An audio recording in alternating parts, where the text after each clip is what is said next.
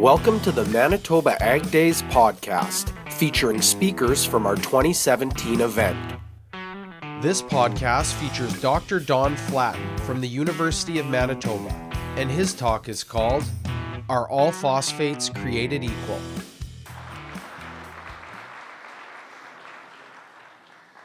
Well, good morning, everyone. And there's a sub-theme to the Ag Days this year, and that is nostalgia. Going back to the 40 years ago when the Weed Fair, which is the origin of Ag Days, started. So I have a little bit of a test because 40 years ago I was a university student at the University of Saskatchewan, and I had just come off of a summer working with a herbicide called Flaten. How many of you have used Flaten or remember these yellow pails? Yeah, there's a few of you. This is back when my hair was blonde, not platinum, and we had contests back then. I started when I started thinking about 40 years ago. I kind of got lost in my memory. Anybody remember Rapefield 30? We didn't even have canola back then. It was rapeseed. And if we could find a 30 bushel the acre crop, we planted a flag on it. Because the provincial averages were like in the low 20s, right, in terms of yield of rapeseed. That was a different time. We had challenges with the social acceptability of agriculture. So there's a button from that time, Flaten, I'm proud to be a farmer. Boy, that hasn't changed. There's lots of challenges to farming. But one of the things that really brought back some memories was this stage, hidden in a machine shed east of Brandon, is this stage that we use for Elanco's summer field tours and barbecues. Anybody remember Russ Gurr, the singing farmer, and Family Brown? Anybody remember that? And a field treated right is like gold in the pan. This is the stage for those summer tours, and it's at Adam and Barry Gurr's farm. And you can see there's a diagram here, or a picture of Flaten, the yellow Flaten being sprayed on ahead of a tandem disc, maximum tillage to incorporate the Flaten prior to a rapeseed crop. And then this is with London recording artist Russ Gurr. So I started working with Adam Gurr's grandfather 40 years ago. And Adam is on the program later today. He'll be speaking, and we go through these generations. But it was kind of fun to sort of reminisce about 40 years ago. But that's not what I'm supposed to be talking about. I'm supposed to be talking about something completely different. So I'm supposed to talk about alternative sort of phosphate fertilizers, and I'll give you the punchline right now in case you want to go to another session or go kick some tires. Although all types of fertilizer phosphorus are not created equal, they often end up that way because of reactions with soil. Because we're going to talk about reactions with soil, we're going to have to go back to the principles of phosphorus reactions, and I'll talk a little bit about that and how they influence the efficiency of phosphorus. And there's all sorts of different factors that interact with that phosphorus. It's a very reactive compound, and they react with different sources of commercial fertilizer in similar ways, so that over time, a lot of the different sources of phosphorus just become the same old stuff. SOS, and you can put that as politely as you want. But to maintain your phosphorus fertility, it doesn't matter how efficient your phosphorus source is in the short term, you've got to make sure that you can afford to apply it at rates equivalent to crop removal to maintain your pea fertility over the long term. Okay, so that's the punchline, but let's go back up and talk a little bit about theory. It's Thursday morning. Any of you here former diploma students? Hour-and-a-half lectures on Thursday mornings in soil fertility. Probably a memory you've been trying to forget. But we do have to sort of go back to some of these principles to explain why a lot of the phosphate fertilizers end up in the same form. There's lots of phosphorus in soil, 1,000 to 2,000 pounds of P2O5 equivalent, the same measure that we use for fertilizer. Most of that phosphorus, though, is bound very strongly in soil, and it's tied up either in soil solids, through precipitation, reactions into the inorganic solids, or immobilization, what John was talking about, when microbes feed on this nutrient and incorporate it into microbial and other type of organic matter. There's also adsorption reactions. Phosphorus gets stuck onto all sorts of different stuff all the time. And these reactions tie up a lot of the phosphorus that we add. And so in terms of fertilizer use efficiency, in the first year that we apply the fertilizer, it's often less than 20%, 10 to 20% on average. Is that what you'd estimate, Riga? Something like that? 10 to 20% efficiency in the year of application, because a lot of our phosphorus that we apply ends up down here attached to the soil particles or incorporated into the soil solids. So that we left with a very small amount of phosphorus in the soil solution, and there's only one form of phosphorus that the plant can use, and that's what we call orthophosphorus. Orthophosphorus has one phosphorus molecule, one phosphorus atom in each molecule. It's not in chains. If we take a look at the chains, like the polyphosphates, and you can get polyphosphate fertilizer, for example, the phosphorus is hooked together in chains. It's not immediately available to the crop. The concentration of phosphorus, though, in the solution is very, very low. What happens is there's movement to the roots by diffusion, very short distances, way less than a millimeter in length of the path that the phosphorus can move. And then that phosphorus that's in solution is renewed from what we call the labile reserves. There's phosphorus coming up from the solids, phosphorus coming up from the soil surfaces to replenish that very small amount of phosphorus that's in solution. So when you take a look at those different pools or reserves of phosphorus, there's some organic P, and it's highly variable in soil. 9 to 80% of the phosphorus in Western Canadian soils can be found in this organic pool, and it's unpredictable in terms of its release. Sometimes it can come out quickly, sometimes it's coming out slowly. Very, very difficult to predict. So we don't rely on organic phosphorus mineralization very much. It's just too unpredictable. The precipitated forms of phosphorus down here, we have inorganic precipitates of phosphorus. The phosphorus in our soils has reacted with calcium to become relatively insoluble. We'll talk a little bit more about that in a second. But that precipitated phosphorus, in fact, is the major form in which our fertilizer phosphorus can be found after it reacts with the soil. If you had very acid soils, like in South America or the southern U.S., it would be the iron and aluminum that's tying up our phosphorus, but in our soils, it's calcium and magnesium.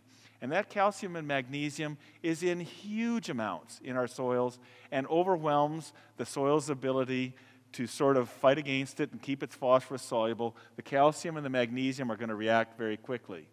So to just go into that in a little bit more detail, and I know a lot of you aren't very interested in this chemistry, but this is sort of to explain why a lot of our phosphate fertilizers end up in the same form. We start off with a very soluble fertilizer, like 1152 monoammonium phosphate. The concentration of phosphorus, if you measured it in a saturated solution, would be about 3.2 molars or moles per liter. That's just sort of a reference point. Very quickly, that phosphate fertilizer is going to react with calcium in the soil to form something called dical. Dical. Does anybody here have livestock? Any cattle or pigs or poultry? You use dical in your ration, right? And so, for example, if you have dical in your mineral ration out in the pasture as a supplement for cattle, the first rain that comes along, it doesn't dissolve and disappear. It's moderately soluble. Its phosphorus concentration with its saturated solution is only about 1/10,000th of a molar. That's a lot less soluble than the phosphate fertilizer, but it can renew that phosphorus in solution. Then more and more time goes on, more and more calcium reacts with phosphate, and it forms something called octacal. Octacal is the same material that's in our teeth and bones. Not very soluble, thank goodness, otherwise we'd be a bunch of mush in this room here together. But octacal isn't the most insoluble form of phosphorus. The phosphorus is still going to react until it forms one of these hydroxyapatites, fluorapatite or hydroxyapatite. This is phosphate rock. This is what phosphorus wants to be. From the time that you apply your phosphate fertilizer, and it doesn't matter what type of phosphate fertilizer you apply, it's going to try to crawl over into its original form, and it's got an extremely low solubility, in less than 1/1,000,000th of a molar. Very, very insoluble. If you wanted to put phosphate rock on your soil, as like an organic farmer might want to do, not picking on Ian in particular, it's about as useful as gravel as a fertilizer, okay? It just does not dissolve. So this is a relentless sort of chemical fact that these fertilizers that we apply, they might start off different, but they're all trying to make their way eventually to this phosphate rock from where they came from. Now, there's adsorption reactions that occur too. This is where phosphorus gets stuck on the surface, but it doesn't take very long for those reactions to occur, and they're only important when you have very dilute solutions of phosphorus added. That's not the case where you're adding on a droplet of fertilizer or a granule of fertilizer. It's not a lot of adsorption, it's mainly precipitation. The adsorption is following a path that's fairly similar to the precipitation. It's getting tied up in acid soils with the aluminum and the iron, and in our soils more of the calcium and magnesium. But it's not as big a deal for the fertilizer reactions as the precipitation reactions are. So overall, when all is said and done, we look at pHs of 6 to 7 as being ideal, because then we don't have a huge tie-up from the calcium and magnesium in our soil, and we don't have a huge tie-up in acid soils from iron and aluminum. So that's sort of what we're talking about in terms of the split. Our soils tend to be on this calcium and magnesium side, where those are the compounds that tie up our phosphorus, regardless of what form is applied. Now, plants are trying to take up the phosphorus, and they've got this very low concentration of orthophosphate to work with, and then they're using a process called diffusion that moves like less than 1/10 of a millimeter, very, very short distances, and that diffusion is a complicated process, and its uptake is affected by a whole bunch of different environmental factors. Phosphorus is super, super reactive, and there's a lot of things that can mess it up or enhance it. And so you take a look at some long-term studies. Here's phosphorus responses on the same research plots in Saskatchewan over a 30-year period. These bars here are for the yield response on fallow. The blue bars are for the yield on stubble. You can see that phosphorus response varies a huge amount from year to year because of the reactivity of phosphorus being so sensitive to temperature, moisture, all those other sorts of things. So this slide doesn't show up very clearly with this particular projector, but there was a field in Saskatchewan, northeastern Saskatchewan, that Aaron Baldwin followed as a sort of a crop scout. And I don't know if you can see it, but it had 70 pounds of N and 30 pounds of phosphate applied in the fall as a fall band. And then in the spring, they went over top with only 10 pounds an acre of phosphate applied as 1152. I don't know whether you can see that, but that starter phosphorus made a big difference to the early season growth and vigor of that wheat crop compared to where they had no starter P. Just 10 pounds of phosphate doesn't really make sense to me, but that picture sort of tells the story. Even just a small amount of starter P can make a big difference on cold soils come springtime. Here's some phosphorus responses that might be difficult for you to see. One of our former students, Corey Elliott, at Pipestone, decided not to put on phosphorus for the tail end of a field when he was planting it, and he won't do that again because he had a huge increase in yield with his canola crop where he'd put on the phosphorus compared to where he hadn't. You can tell he's an Aggie because there's cans of Budweiser in the corner of his machine shed. I think there were some of these people in our motel last night, John. Even at harvest time, once again, I apologize for the quality of the pictures. They don't show it, but even at harvest time, a big yield response to that phosphate applied. So we know that we need phosphorus. We've got to get it on early in the growing season to benefit the phosphorus. Corn, John was talking about crop sequencing a minute ago, and here's where a little bit of starter P, 30 kilos per hectare, which is 27 pounds an acre, applied beside and below the seed row for corn. And this is on canola stubble, where this has no phosphorus applied as a starter. 2.5 times as much early season growth of corn with that starter P. So we definitely need phosphate in our soils in Manitoba to grow decent crops. What kind of phosphate fertilizer should we use? Well, most of our phosphate fertilizer comes from phosphate rock. And most of that phosphate rock is in fact located in northwestern Africa. And so these large reserves of phosphate rock are being mined out to produce pretty much all of our synthetic fertilizers. There are some alternative fertilizers on the market. Winnipeg has just announced that it's going to get back into recycling nutrients. This is hugely important for the future of humanity, to be honest. We can't just mine out these reserves forever. These reserves are located in politically unstable areas of the world. We've got to do a better job of recycling nutrients, so this is a good news story. There's a product called Crystal Green. Has anybody worked with Crystal Green? Crystal Green is a phosphate fertilizer being made from the wastewater treatment plant in Portage-la-Prairie, I think in Saskatoon and Edmonton as well. And it's a recycled form of phosphate fertilizer, same compound that's in kidney stones. So we're actually hoping that we can get this approved for organic production, because this is a nice granular fertilizer that can fit right into a farming system, no problem, and it's recycled. There's also recycled phosphate from livestock manures, solid and liquid manures, and also we can make that same product as Crystal Green. Struvite is the mineral name, from liquid pig manure or liquid dairy manure. So we've got some options in terms of different types of fertilizers, but most of our fertilizers are coming from phosphate rock. So let's just talk about some of the traditional phosphate fertilizers. Rock phosphate, we'll deal with that very briefly. Monoammonium phosphate, triple super, which is an American fertilizer, basically not used here in Western Canada, and then ammonium polyphosphate liquid. We'll just review those very quickly. Rock phosphate, as I mentioned, although it's got the phosphorus in it, is highly insoluble, but it is sometimes recommended for organic farming. And if you have a soil that's acidic, and it's at the Rodale Institute in the United States, they might be able to get some benefit from it. But any trials I've seen on soils that are typical for ours, it's virtually zero benefit. Because it's mainly this fluorapatite, the phosphate rock is extremely insoluble. The sole release of plant available P, might eventually over centuries be useful, but it's virtually, like I say, useless for a farm where you're exporting food products and nutrients in those food products. Your export rate will exceed the rate at which this is going to dissolve.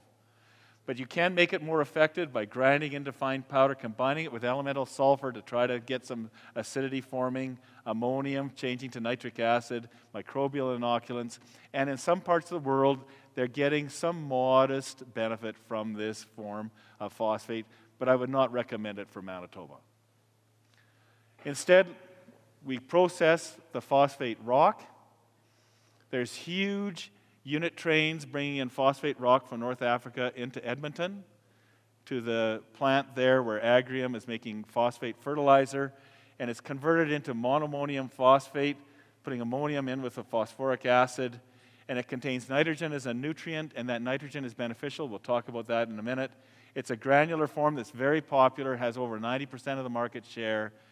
Not as popular in the U.S. because they use some other products like diammonium phosphate, but very popular here. It's inexpensive to manufacture. It's probably the least expensive form of phosphorus we have, except for maybe manure. It's easy to handle, but it's going to react. Even though it starts off very soluble, it's a water-soluble fertilizer, it's going to react with the calcium in our soil to form this dical, which we talked about, similar to the livestock mineral supplement, the octacal, which is similar to our bones and teeth, and it's trying to get back to rock phosphate from where it came. That's where its home is. The ammonium content that's in it, 11% nitrogen, is beneficial, and it gives it a lower toxicity than for something called diammonium phosphate, a popular American fertilizer that has a high risk of ammonia toxicity, just like putting urea in the seed row. It performs better than the calcium phosphates. The Americans and other people in the world use a calcium phosphate. It doesn't work particularly well. The ammonium is beneficial, the calcium is detrimental, and the net difference between those two types of fertilizers is significant. You have a question? The ammonium reaction or the phosphate reaction? The phosphate ions, if they're floating around, the calcium goes after it, like a fox after a chicken. And it grabs it and takes it out of solution. And the trouble with the calcium phosphate fertilizer is you're buying foxes with your chickens. Does that help explain that? We can talk later, but this ammonium-based product is quite a bit better than this triple super, which has this calcium in it. There's very little of it sold in Western Canada, thank goodness. It's called a bunch of different names, but it's not as effective as monoammonium phosphate. And this work was done many years ago. Here's 75 site years of study that John Mitchell wrote up in 1946. How many people here were around in 1946 and reading journals? Oh, not reading journals. This work's been done a long time ago. The University of Saskatchewan soil scientists were looking at these different phosphate fertilizers, and they found that the grain yield from this monocalcium phosphate or triple super, even if it was applied at a higher rate of phosphate, was significantly poor yielding. And that work laid down the groundwork for us working with 1152 as our dominant fertilizer for the last 75 years. It's not as if monoammonium phosphate was just picked by chance. It was science. Okay? If we take a look at some more work published in 1949, they started working with radioactive phosphorus. After the Second World War, they had access to radioactive material for the first time in history, and they could label the phosphorus, and they looked at fertilizer phosphorus uptake from the monoammonium phosphate versus the calcium phosphate, and in every case, the fertilizer phosphorus uptake was better. But this is ancient history, but explains why 1152 is such a popular fertilizer today. There's ammonium polyphosphate, 1034-0 liquid. How many of you use 1034? Some polyphosphate in there. It's actually a mixture of orthophosphate plus these phosphate molecules joined into chains. That gives you a chance to have more phosphate per gallon of fertilizer if it's hooked up in chains like that. Makes it more efficient to haul and apply and all these other sorts of forms. But that polyphosphate is not immediately available. The day that you apply it, it's not going to be available to the plants. But the good news is, when it reacts with soil, it's going to change from the polyphosphate to orthophosphate and become the same thing basically as monoammonium phosphate. And so what happens is, you've got these polyphosphates in chains, and it's reacting with soil enzymes to form the orthophosphate. That happens within hours or just a few days of application. By the time your crop emerges and your seedling starts to use phosphorus, it's virtually the same as what monoammonium phosphate was. Where do we get that type of information? Here's the world's leading textbook in soil fertility, Haviland et al., and they quote this work here that shows that the polyphosphates get broken up into orthophosphates within hours of application, and this is Chang and Rax 1977. This is work that was done with Manitoba soils 40 years ago. Exactly 40 years ago. Okay? So the rest of the world knows that the polyphosphates work because of work done in Manitoba by the people in the Department of Soil Science. So all those fertilizers that we've those two fertilizers we've talked about, ammonium polyphosphate, 1152-0, very similar in effectiveness. What about some of the non-traditional phosphorus fertilizers, mixtures, and additives? I want to talk a little bit about liquids. There was some liquid fertilizer work done in the Australian region that has very, very high carbonates in soil, and they found that the liquid fertilizer worked better than the granular fertilizer because it moved further away from the granule application site. This work was done, though, and it only worked on the highly, highly calcareous soils. It did not work on the non-calcareous soils. It has not worked in Western Canadian trials. This work was done by Mike McLaughlin. He happens to have a brother-in-law in Winnipeg, and he comes through Manitoba all the time. He's a friend of ours. We've tried to duplicate his research, or colleagues of mine have tried to duplicate this research in Manitoba. We can't get the same results. Here's some work done on struvite, the sort of hog manure form of the crystal green product. This was work done in our department, and this concluded that the struvite, even though it's not as soluble immediately coming out of the plant as monoammonium phosphate, that it was equivalent to the regular 1152-0. We had 3 crops of canola or wheat growing in growth chamber studies, and we were comparing the monoammonium phosphate, regular 1152, to struvite. We had another coated product in there, but we're not going to pay much attention to it today. Here's the uptake of phosphorus and how it affected yield. For the canola crop in particular, in the first canola crop, we had struvite and monoammonium phosphate behaving very similarly. So the 1152 and this crystal green equivalent were very similar in terms of effectiveness at increasing canola yield. The check yields were down here at less than half of the fertilized yields. But in the second and the third crops, the slow release character of those artificial kidney stones, the struvite, made for better, more efficient yield response in the second and third crops of canola. In wheat, the performance wasn't necessarily stellar, but overall, when we compared the canola recovery efficiency across all three sort of cycles, in total, the struvite was similar to the map. Oh, the map, that circle should be down here. The struvite and the map, similar in efficiency for the clay loam soil we worked with from Dan Mazier's farm, if you want to get specific, or the sandy soil from near Rose Isle. Overall, the phosphorus uptake was not much different because the benefits in the canola were just more in terms of diluting a little bit of that phosphate out or saving the phosphate, I should say, for the second and the third crop. But when we took a look at the total phosphorus uptake, not much different. Struvite, more or less regarded in our study as equivalent to a regular 1152.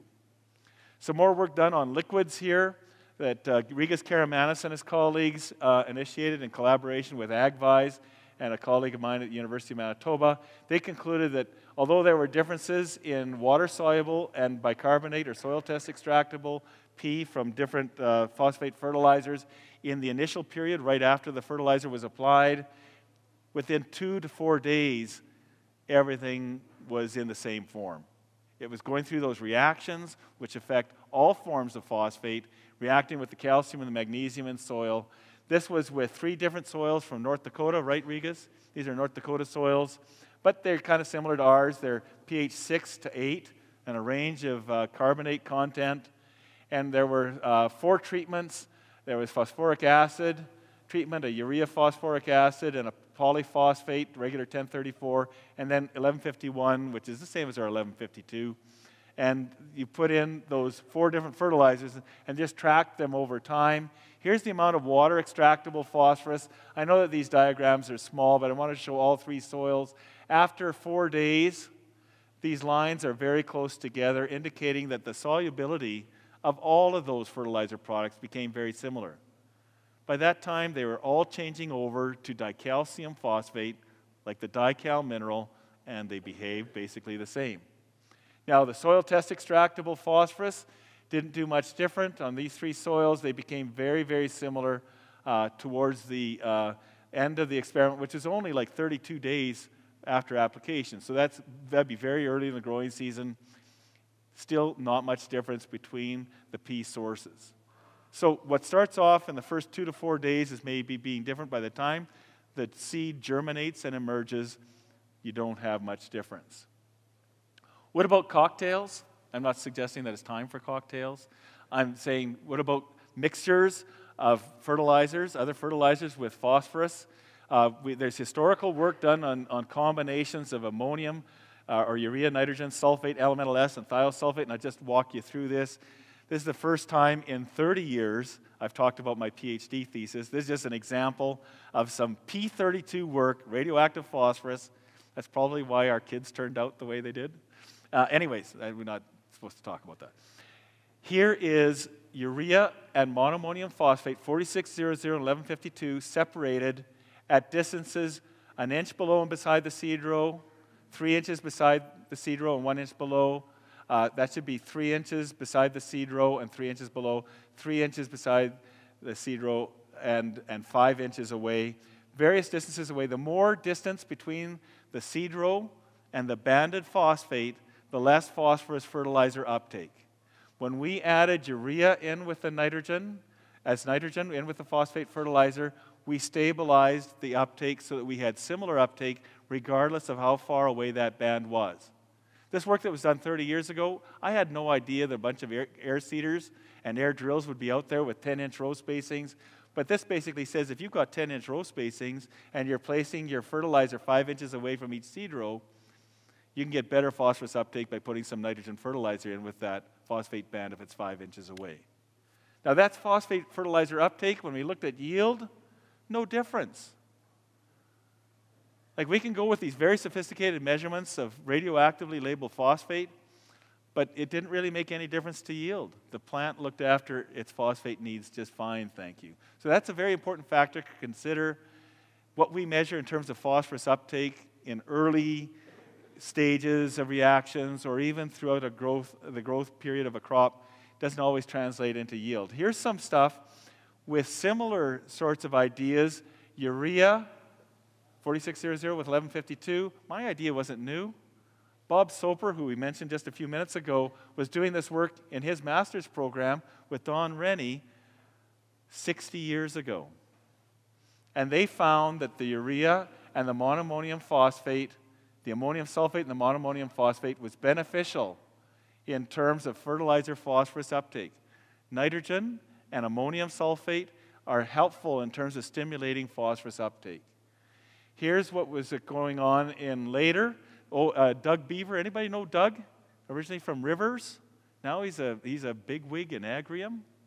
Anyways, and he did studies looking at 1152 combined with ammonium sulfate, 210024, and he found that he had better uptake of monoammonium phosphate when the ammonium sulfate was applied with the phosphate. So here you have ammonium sulfate and monoammonium phosphate combined, and the fertilizer phosphorus efficiency with canola, wheat, and flax is always better. So having some ammonium sulfate is beneficial for phosphorus uptake.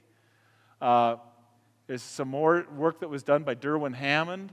Derwin has worked with the Canola Council for a long time in Manitoba here. Fertilizer P efficient with ammonium sulfate being better than fertilizer monoammonium phosphate and ammonium sulfate applied separately in terms of fertilizer P efficiency.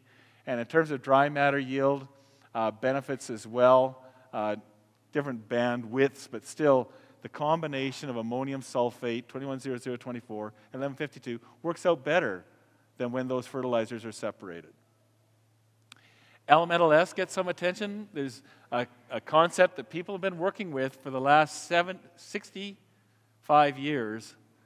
We've been trying to figure out if we add some elemental sulfur with the phosphorus, can we get the elemental sulfur to oxidize and convert to sulfuric acid and help dissolve that phosphate and make it more soluble. They did some greenhouse studies, Mitchell et al., this is at U of S in 1952, and they found some benefits in terms of putting some elemental sulfur with the seed compared to no elemental sulfur. But when they went out in the field, it didn't work because the oxidation rates for elemental sulfur were too slow. If you grow your crops in a greenhouse, this concept will work. If you're growing your crops in a field, the cold soils and the inconsistent moisture conditions don't give us any benefit, and I don't think we've been able to duplicate these greenhouse results even like 70 years later. Here's liquid ammonium thiosulfate, which is sort of an intermediate between a regular ammonium sulfate and an elemental S. And this is work done by Greg Morden 30 years ago, and he found some benefits of putting ammonium thiosulfate in with the monoammonium phosphate, or you could put maybe the this ATS is like this is a pure form of 120026, but you could put 150020 liquid in with your 1034, maybe get some benefits. Here's the effect on yield, though. Very little difference in yield. Benefits in terms of uptake, measured with radioactive phosphorus, labeled fertilizer, but not much difference in terms of actual yield. What about some other cocktails? There's some cocktails being marketed out there that are supposed to prevent or reduce phosphorus retention in soils. We talked about precipitation, immobilization, adsorption, all tying up that phosphorus. I've got more cocktails here because there's a lot of diversity with these sorts of additives. Very few of them have been tested under rigorous, what I would call peer-reviewed scientific sort of scrutiny, but this one has. This is a review article on the sequestration of phosphorus-binding cations to prevent or reduce phosphorus tie-up, and it was written by the Australian team that has Mike McLaughlin on out there right again. He's the guy that found the benefits for liquid phosphate in the really strongly calcareous soils in Australia, but when he tried to work with these polymers to prevent phosphorus tie-up in the soil. They didn't work.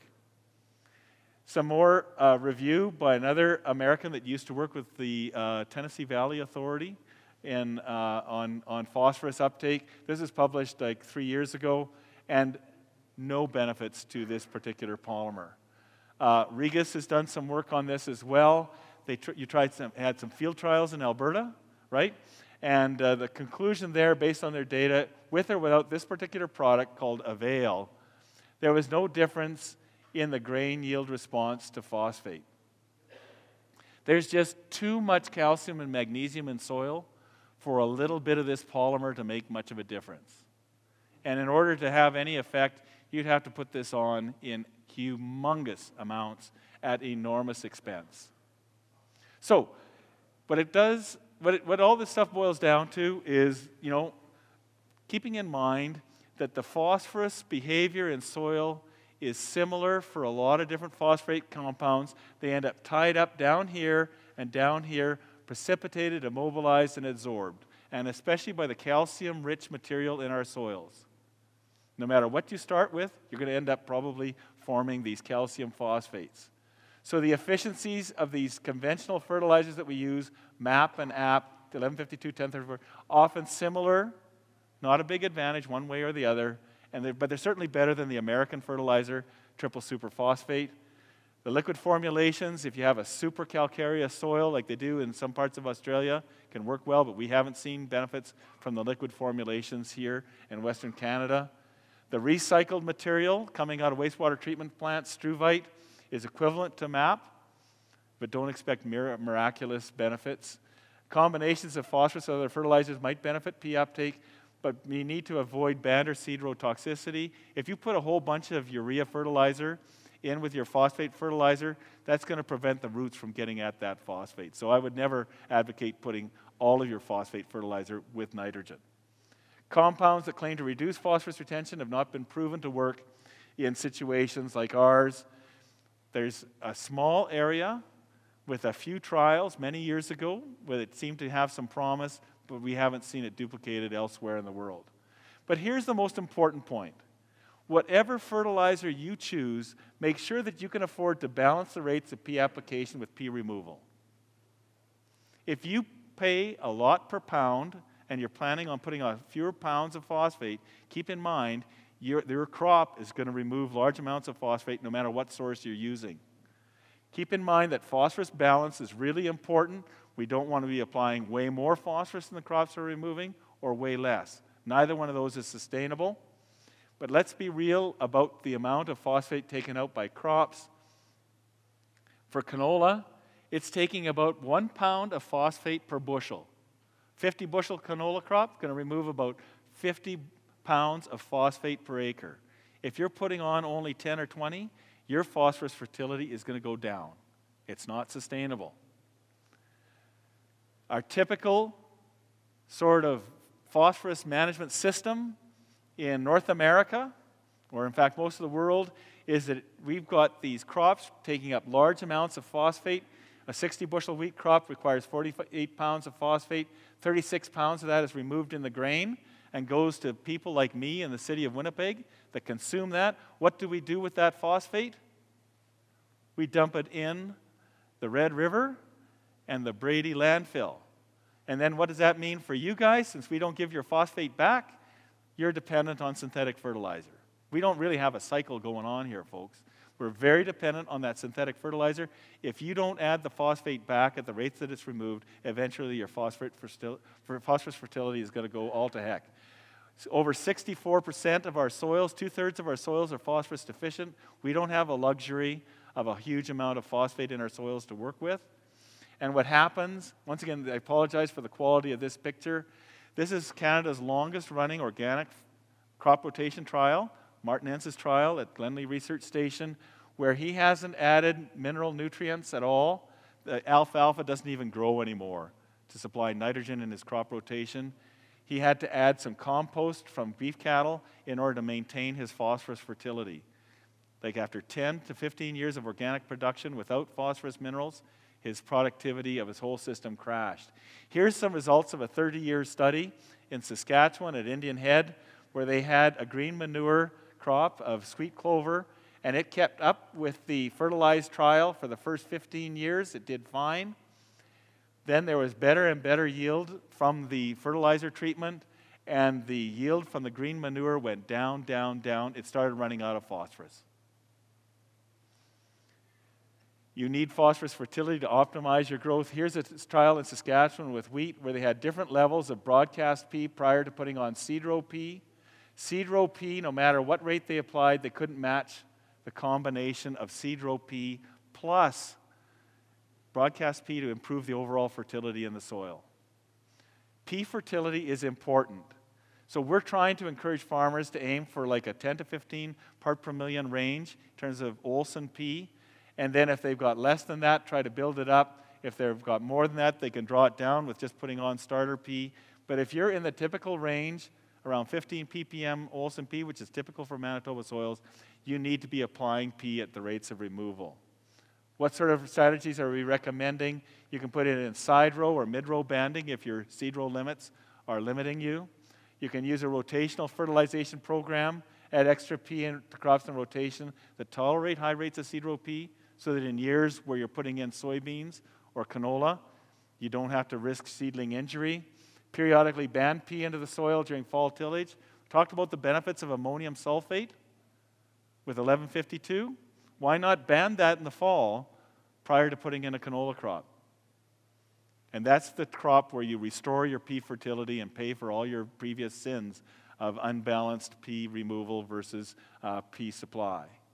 And build your P to a target level, looking for like around 15 part per million, not too much more, not too much less, and keep it in balance. Thanks for listening. We'll see you at Manitoba Ag Days 2018 from January 16th to 18th.